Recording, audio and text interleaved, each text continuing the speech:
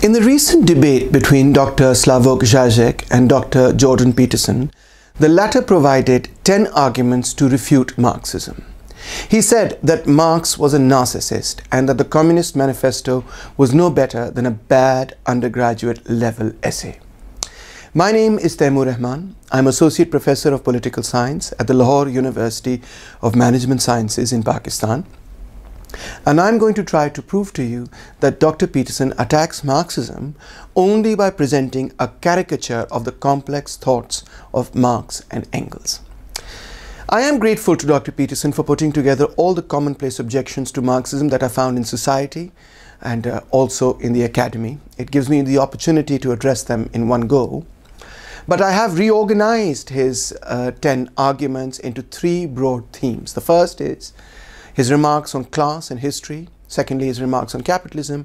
And last but not least, his remarks on the dictatorship of the proletariat. Let's begin with his first remarks on class and history. History is to be viewed primarily as an economic class struggle. And I think that's a debatable proposition because there are many other motivations that drive human beings than economics, and those have to be taken into account. This is a familiar argument and a familiar charge against Marxism, the charge of economic reductionism. But let's read what Marx had to say in the Communist Manifesto itself. He wrote, "The history of all hitherto existing society is the history of class struggles." He didn't say economic class struggles, nor did he say that it's the history only of economic struggles. He follows this up later on in the manifesto by saying, "Man's ideas, views and conception, in one word, man's consciousness changes with every change in the conditions of his material existence, in his social relations and in his social life." As you can see from this quotation, man's ideas are not purely driven or only driven by economic considerations, but by man's material existence and social relations and social life as a whole. That's a much broader category than the category purely of economic relations. The charge of economic reductionism was in fact an argument that was raised during the time of Marx and Engels. And Engels responded to this explicitly in the following passage, where he wrote, and I quote, "According to the materialist conception of history, the ultimately determining element in history is the production and reproduction of real life. Other than this, neither Marx nor I have ever asserted. Hence, if somebody twists this into saying that the economic element is the only determining one, he transforms that proposition into a meaningless, abstract, senseless phrase." It's very clear from this passage, from this letter written in 1890, that Marx and Engels never proposed that economic motivations are the only motivations that explain history or politics. This ancient problem of hierarchical structure is clearly not attributable to capitalism because it existed long in human history before capitalism existed, and then it predated human history itself. So the question then arises, why would you necessarily, at least implicitly, link the class struggle with capitalism, given that it's a far deeper problem? In this particular argument, Dr. Peterson confuses hierarchy and class hierarchy. They are not the same things according to Marx. In fact, Marx is not opposed to all hierarchy, although he is opposed, and Engels too, to class exploitation and to a class hierarchy. Let's first define what I mean by hierarchy.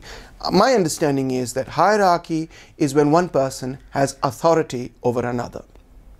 But class, on the other hand, for Marx and Engels, exists only when one section of society exploits another section of society by monopolizing the means of production. In other words, class is not hierarchy and hierarchy is not class. In fact, authority and hierarchy have both existed before the existence of classes, and this is well acknowledged in the writings of Marx and Engels. For instance, in The Origins of the Family, Private Property and the State, Engels speaks about tribal hierarchies, about the sexual division of labor. all pertaining to a period of history where classes had not yet emerged.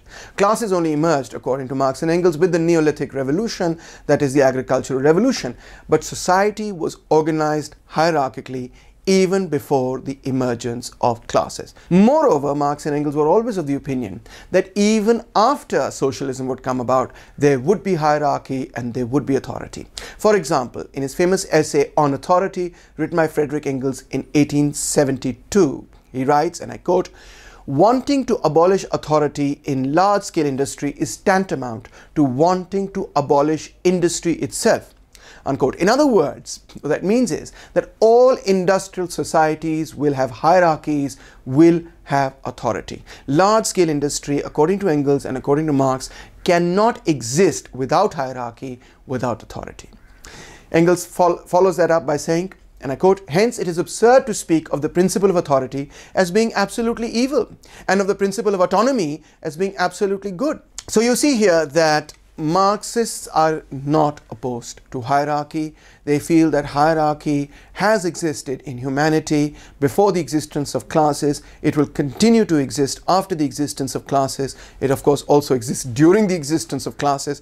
Karl Marx and Engels, unlike postmodernists and anarchists, are not opposed to all forms of authority or hierarchy. They are only opposed to class exploitation. We're also actually always at odds with nature, and this never seems to show up in Marx, and it doesn't show up in Marxism in general. Hierarchical structures are actually necessary to solve complicated social problems. You may be surprised to discover that in fact that is exactly what Karl Marx also argues in the German Ideology, which is one of the earliest works he wrote to describe the materialist method. He wrote, and I quote, "The first premise of all human history is, of course, the existence of living human individuals, that is, social being.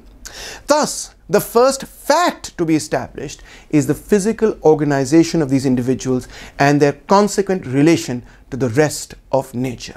Very clear, I think. And in this particular reading, Marx argues that humanity enters into hierarchical relations, social relations that are independent of our will, and depend more on the kind of society that exists at the time, the nature of the struggle against Mother Nature to provide sustenance to ourselves and subsistence to ourselves. Here again you can say that to charge Marxism with the view that Marx never recognized either the struggle that humanity has to undertake against nature or that hierarchy is necessary in that struggle for nature is really to misread Marxism altogether.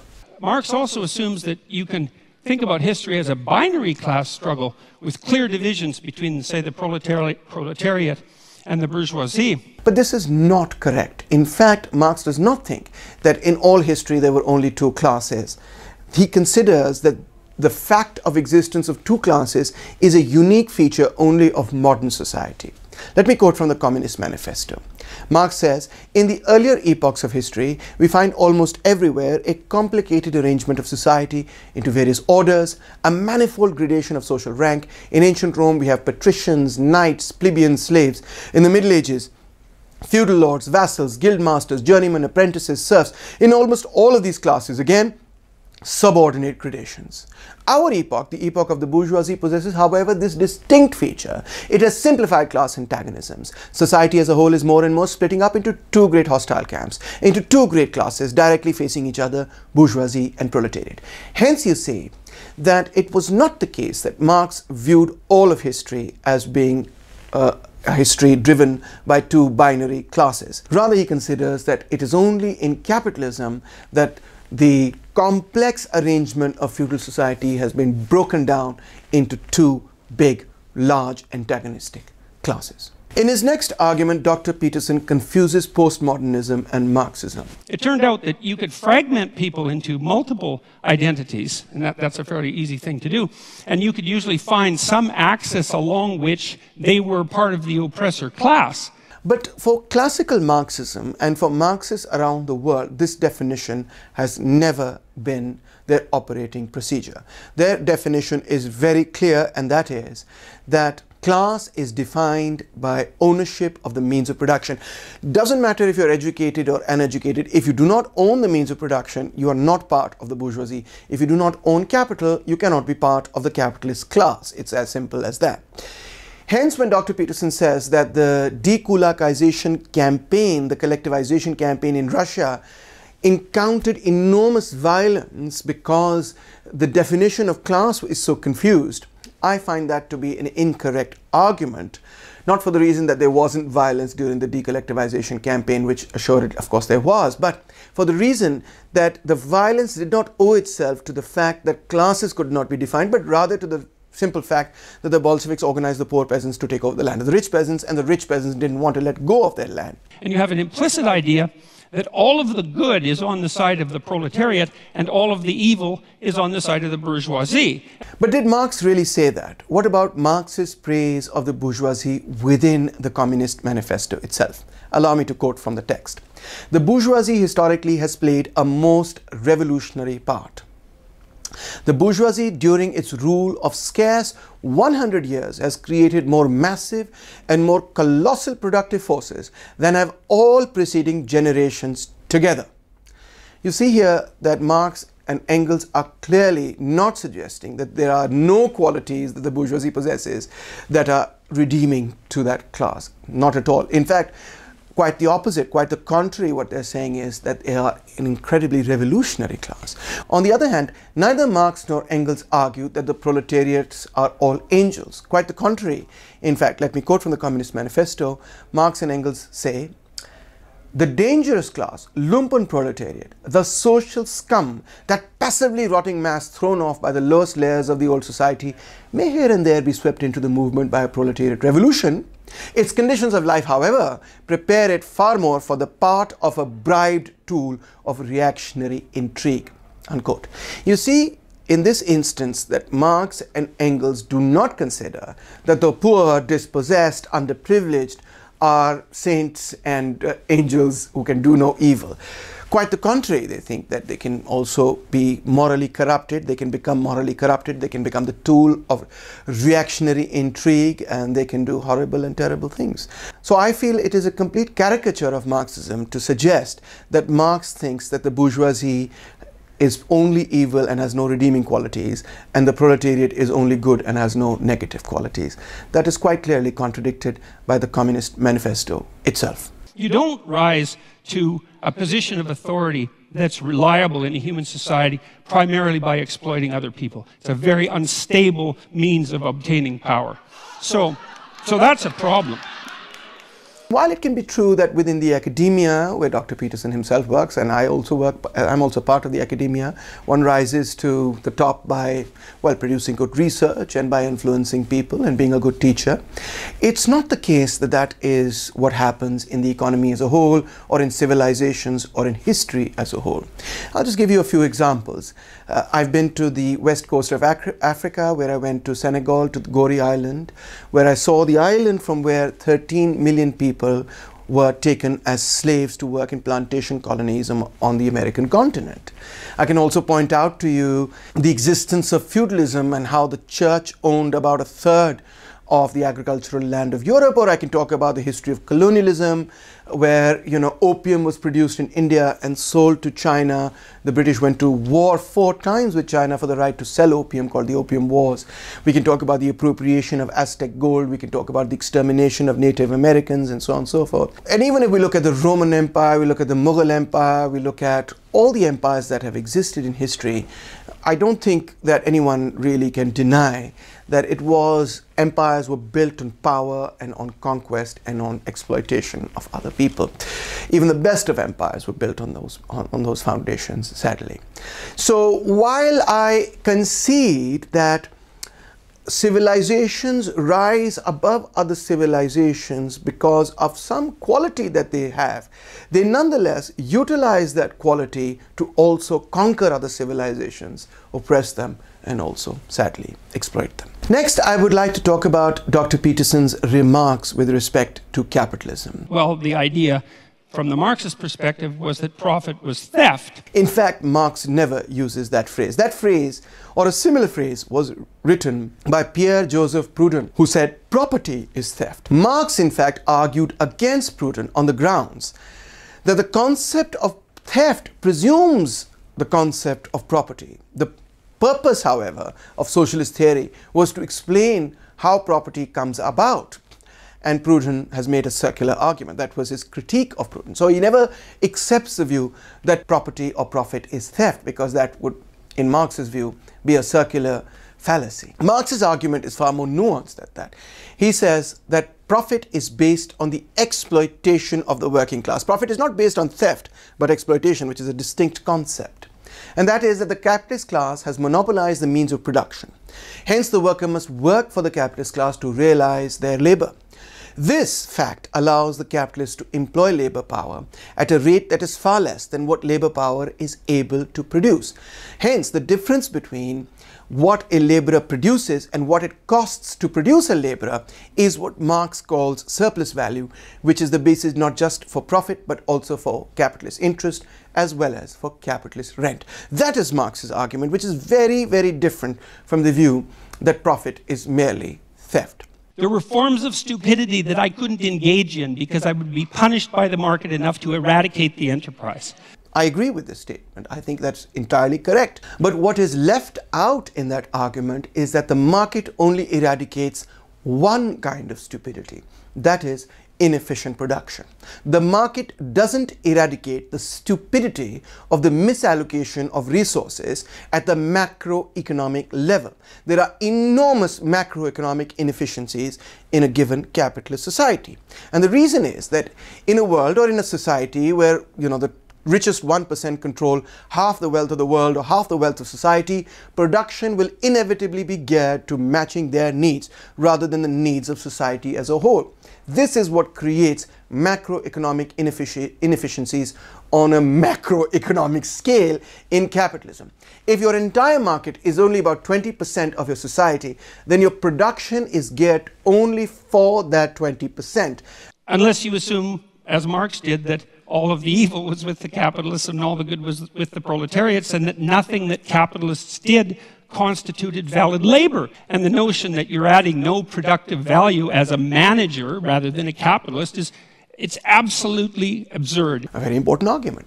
But the argument, in fact, was refuted by Adam Smith in The Wealth of Nations nearly 100 years before Marx started writing. Smith argued that profit cannot be wages for managerial work. Why? He proved this by pointing out that profit is never proportional to the amount of work done by the manager. Profit, rather, is proportional to the amount of capital invested in the first instance. So hence, profit cannot be wages for managerial work. In fact, wages for managerial work are quite distinct from profit, where the investor is not the manager, which is the case in most advanced capitalist firms. The investor hires someone to manage their factory. The investor does not necessarily manage the factory him or herself. And even in that instance, the investor retrieves a profit. Hence, that cannot be for managerial purposes, but for other purposes. In fact, when we look at hedge funds and we look at investment banking, if I was super rich, I would hire very smart people to make decisions about where to invest my capital. That's what investment banks do. So I do not even earn money for taking the decisions to invest money. I hire smart people to make those decisions for me. What then accounts for the profit that I earn if I undertake no work as a manager of a factory? I do not even undertake work deciding where my money is invested. Rather, I hire people to take those decisions for me. And so if your proposition is, look, we got to get as much material security for everyone as possible, as fast as we can, And capitalism already seems to be doing that at a rate that's unparalleled in human history. Wouldn't the logical thing be just to let the damn system play itself out? Sounds like a perfectly reasonable argument, but the problem is that we are not talking about history, we are talking about the future of humanity. We're not talking about the past, but about the future. There is no doubt that in relation to the past, capitalism is a far superior system. In relation to all past systems, slavery, feudalism, the Asiatic mode of production, whatever existed in the past, capitalism is no doubt more productive than all those systems. But the real argument here is not that capitalism is superior to those systems, because as you know, Marx himself makes that argument and acknowledges that capitalism has created more than all the preceding generations put together. But rather, Marx's argument is that socialism is even more productive and better than capitalism. Hence, to compare capitalism to past systems is neither here nor there and does not constitute any kind of refutation of Marxism. He says that from 180 to 1800, the global growth rate was 0.5%. From 1800 to 2017, income growth adjusted for inflation grew by 40 times for production workers and 16 times for unskilled labor. Now, the problem with this argument is that, once again, the data refers to what happened before capitalism came about and compares that to what happened when capitalism did emerge. But no one has made the argument that capitalism is inferior to feudalism or slave society and so on. Hence, the data presented is absolutely insignificant, because Marx himself accepts this argument and accepts this data. And there's going to be a race to the bottom of wages for the workers as the capitalists strive to extract more and more value from the labor of the proletariat. This was referred to in the time of Karl Marx as the iron law of wages. And Marx explicitly refuted this argument in his book, Wage, Labor and Capital. He says, and I quote, "If capital grows rapidly, wages may rise, but the profit of capital rises disproportionately faster. The material position of the worker has improved, but at the cost of his social position.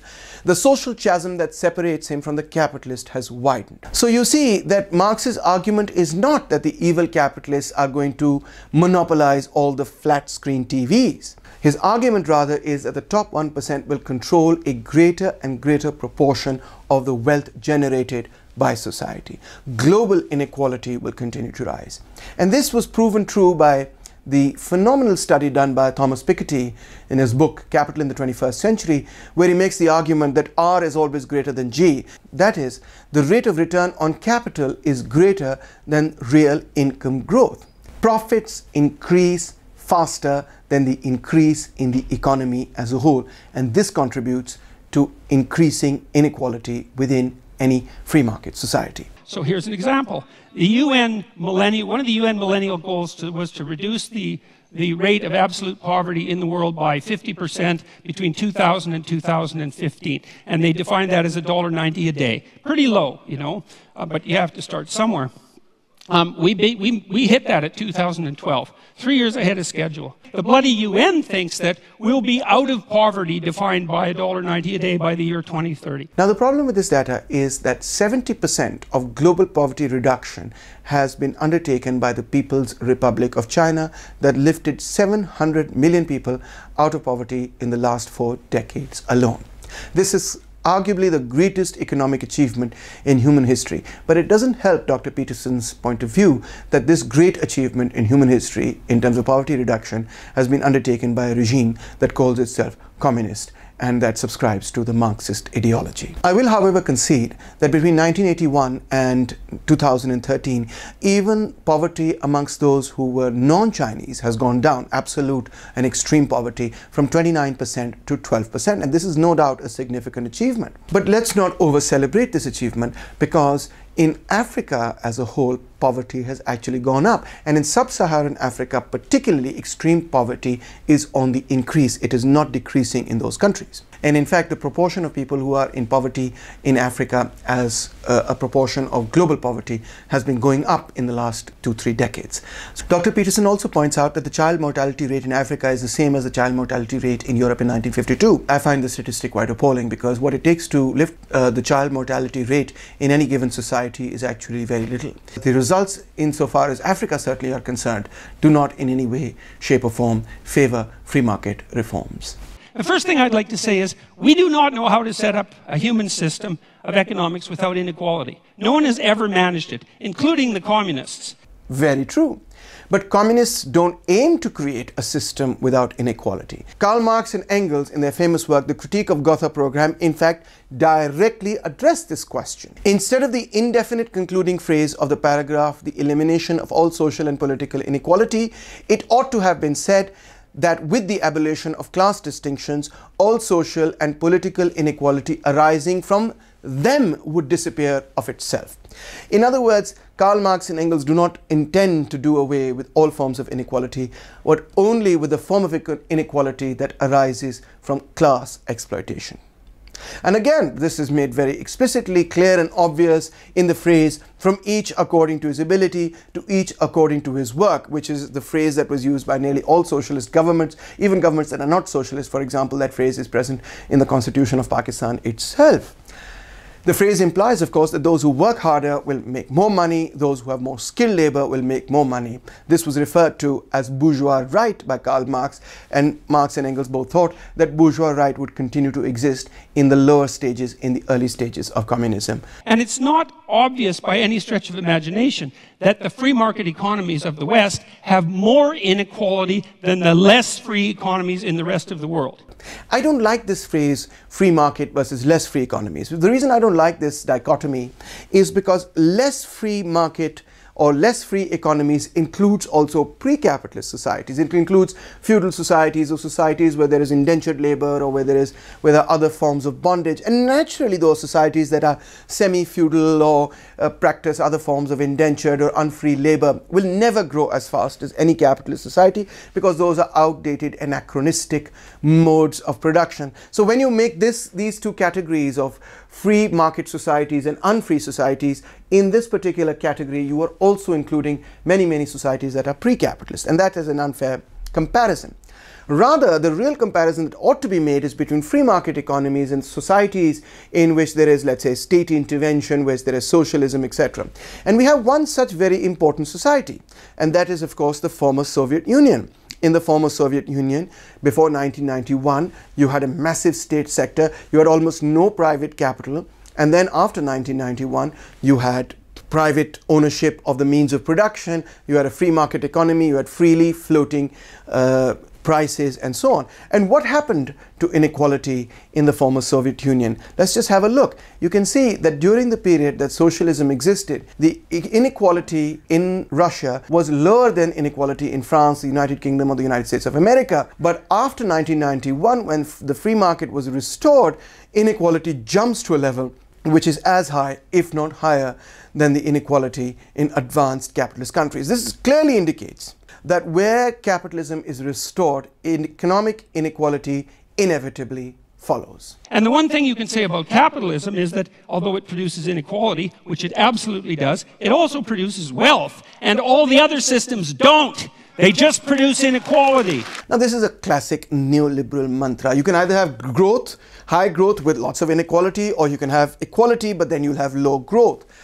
But the economic data suggests something very different. For example, the Soviet Union industrialized extremely rapidly, so rapidly in fact that they managed to outproduce and defeat the combined force of fascist Europe in World War II.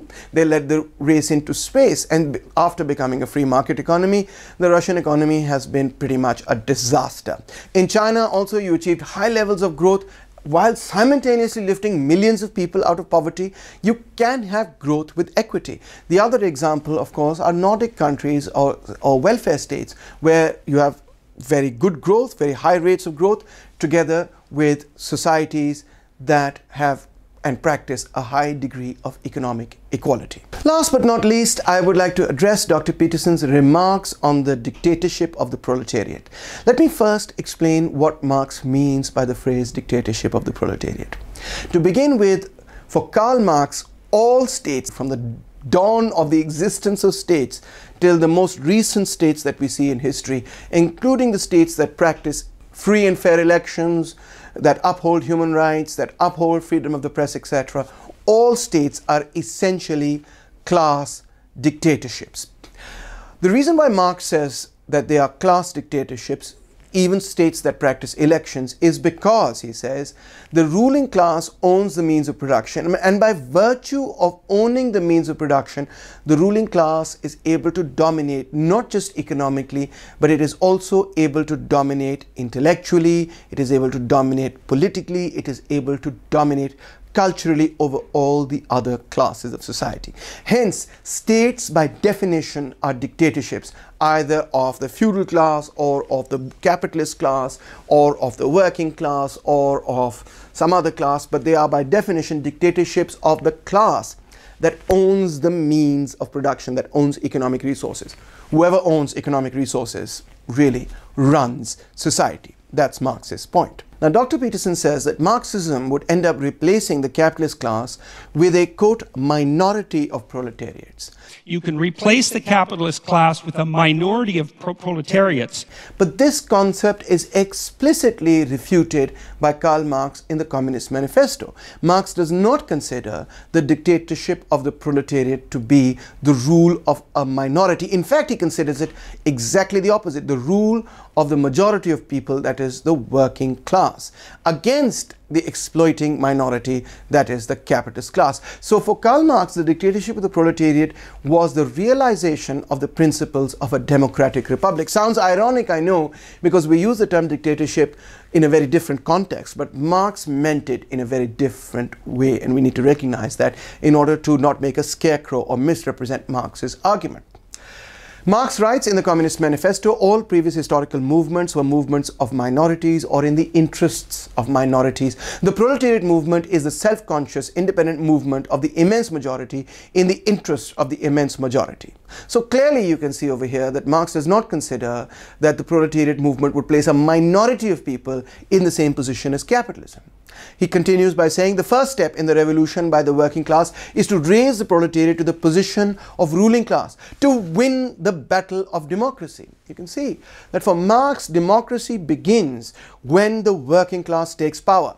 You can compare this to the concept of the democratization of the economy. Real democracy will only begin when the means of production, when economic resources are controlled not by a small tiny elite, but by the people themselves. That's when you get real democracy, according to Karl Marx. And when you put people in the same position as the evil capitalists, especially if you believe that social pressure is one of the determining factors of human character, which the Marxists certainly believe, then why wouldn't you assume that the proletariat would immediately become as or more corrupt than the capitalists? Karl Marx does not suggest that proletarians ought to be put in the same position as capitalists. Yes, of course, if proletariats, poor people, are put in the same position as capitalists, they would become just like capitalists. Maybe they would be as corrupt, maybe they wouldn't. But that's not Marx's proposition in any case. Marx doesn't want to make proletariats into capitalists. He wants to destroy capitalism itself. And he says that the proletariat, in fact, as a class, cannot liberate itself without destroying capitalism. Yes, individual proletariats may rise into the middle class, some may even rise into the capitalist class, but the proletariat as a class cannot liberate itself without destroying capitalism itself. He says, and I quote, "The proletariat, the lowest stratum of our present society, cannot stir, cannot raise itself up without the whole superincumbent strata of official society being sprung into the air." Very clear, it seems, that Marx thinks that the proletariat can only liberate itself by destroying the economic foundations of capitalism and the entire superstructure of capitalism. Therefore, there is no question in Karl Marx of placing proletariats, quote, in the same position as capitalists. Dictatorship of the proletariat, which involves absurd centralization, the overwhelming probability of corruption, and impossible computation, as the proletariat now try to rationally compute the manner in which an entire market economy could run, which cannot be done because it's far too complicated for anybody to think through. I won't suggest that Dr. Peterson is making the argument that working class people are too dumb to run government, but I will say that capitalism has already placed complex decision-making power in the hands of a tiny elite, very, very few people. Do consider that in the world today, 26 people, 26 of the richest people in the world own as much wealth as the poorest 50%. Is that not a ridiculous degree of centralization, I ask you? Very small groups of people take decisions that impact millions of people and the lives of millions of people. All that socialism is demanding is that these decisions are made by the people themselves and are made in the interests of the people themselves. For Karl Marx, the dictatorship of the proletariat isn't based on mere centralization.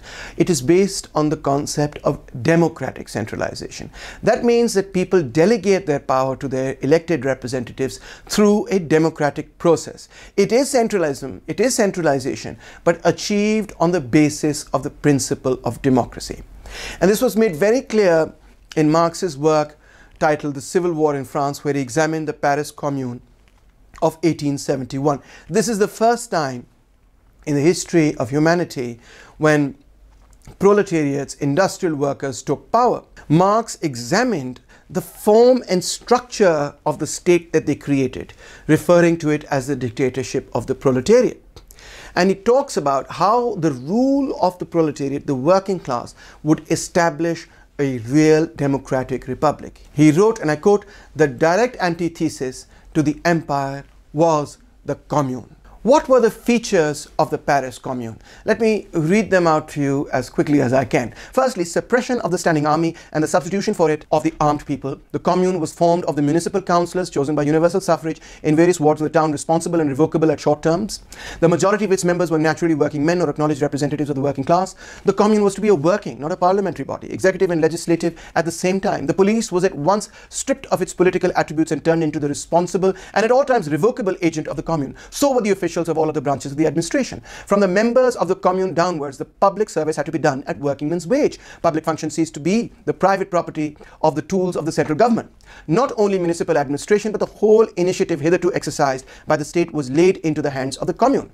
The commune was anxious to break the spiritual force of repression, the pulse and power by the disestablishment and the disendowment of all churches as proprietary bodies. The priests were sent back to the recesses of private life. Educational institutions were opened to the people gratuitously and at the same time cleared of all interference of church and state. Thus, not only was education made accessible to all, but science itself freed from the fetters which class prejudice and governmental force had imposed upon it. Magistrates and judges were to be elective, responsible and revocable. The rural communities of every district were to administer their common affairs by an assembly of delegates in the central town, and these district assemblies were again to send deputies to the national delegation in Paris. Each delegate to be at any time revocable and bound by the mandate imperative, that is the formal instructions of his constituents. The few but important functions which would still remain for a central government were not to be suppressed, as has been intentionally misstated, but were to be discharged by communal and therefore responsible agents. Universal suffrage was to serve the people constituted in communes, as individual suffrage serves every employer in the search for the workman and managers in his business.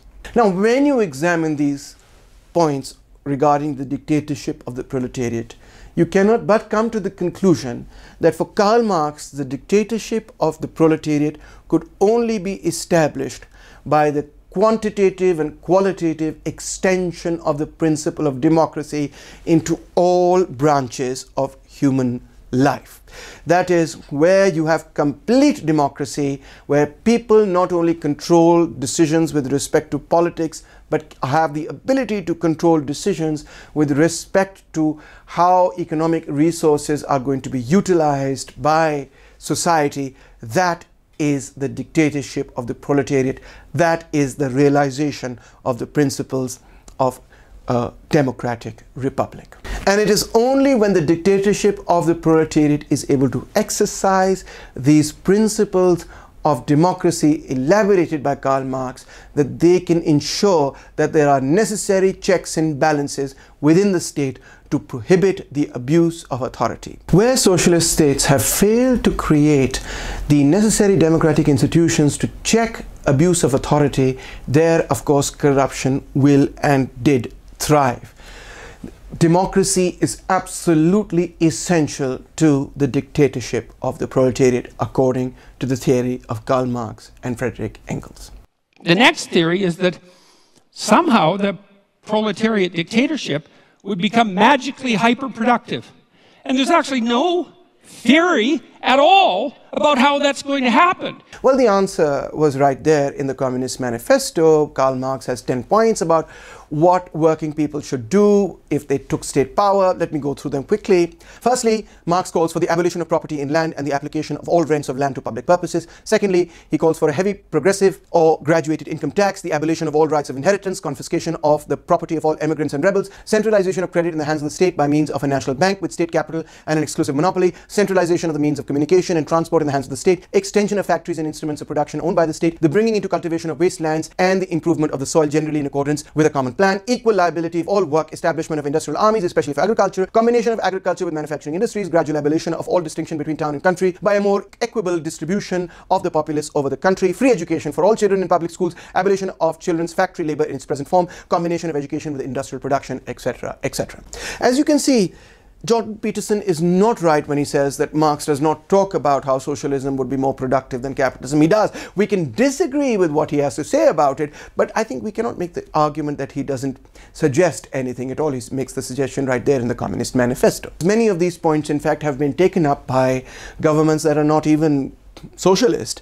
For example, free education for all citizens and free healthcare for all citizens, etc. These are arguments that are largely now accepted by many people in European countries, though not so much in the United States of America, but they're accepted by most European states. But there is another reason why a socialist society can be more productive at the macroeconomic level than a capitalist society. What makes a society grow economically is the development and application of new technology. So that means that in any industrial society, not only does that society have to raise the rate of savings and reinvestment, but that reinvestment must occur in those branches of industry that yield positive externalities as far as technology is concerned. In other words, they lead to the growth and development and application of technology.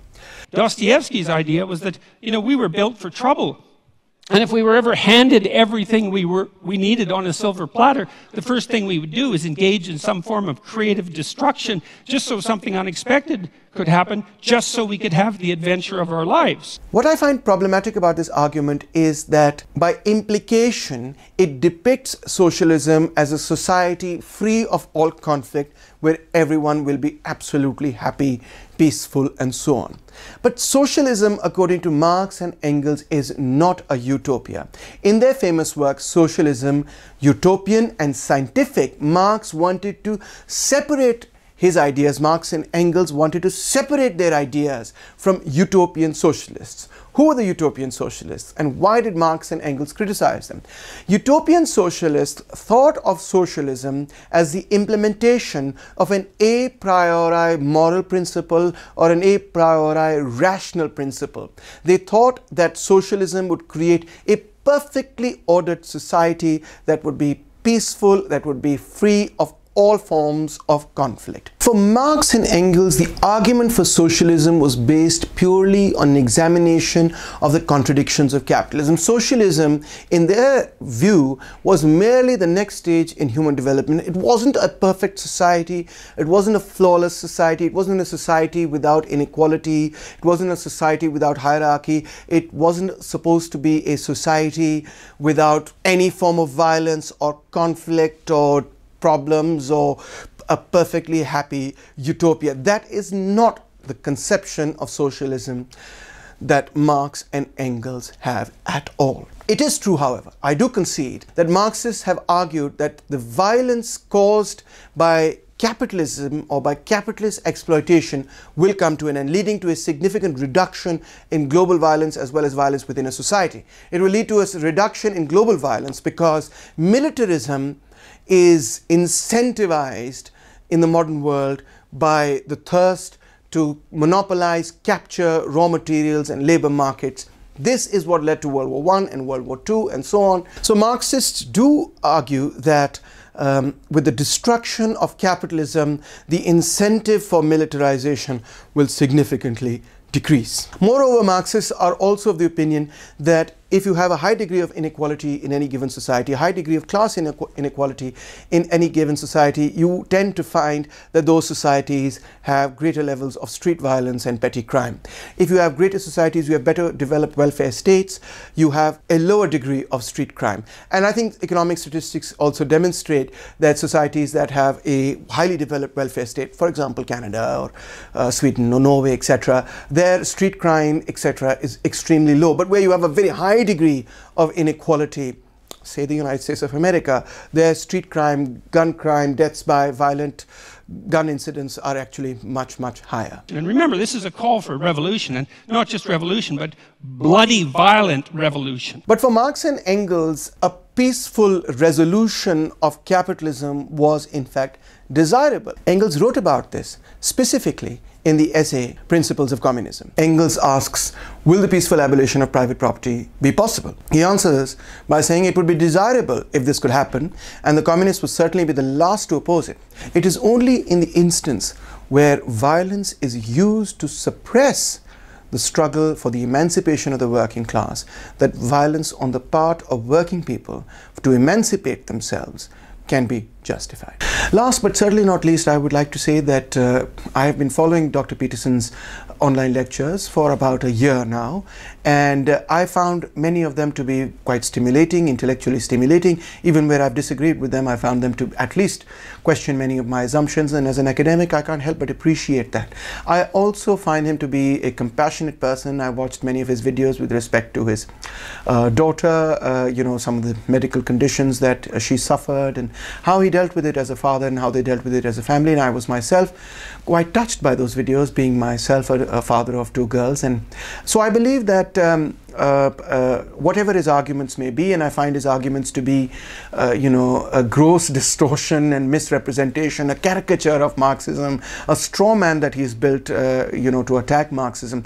Be that as it may, I do believe that we share some fundamental values of justice and compassion. And so on that basis, I invite not only Dr. Peterson but also his followers to revisit and review their understanding of Marxism, to deepen their understanding of the nuances of Marxism.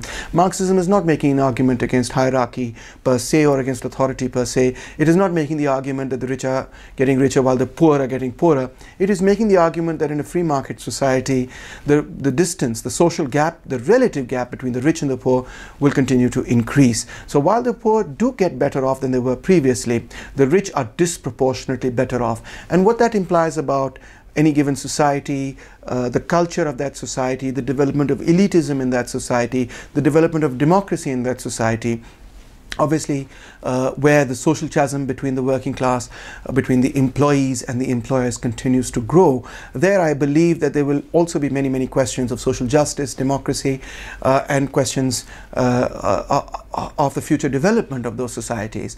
And I think these are the main things pointed out by Karl Marx. A compassion for the poor. I myself come from a class of people within the context of Pakistan that can be considered part of the bourgeoisie.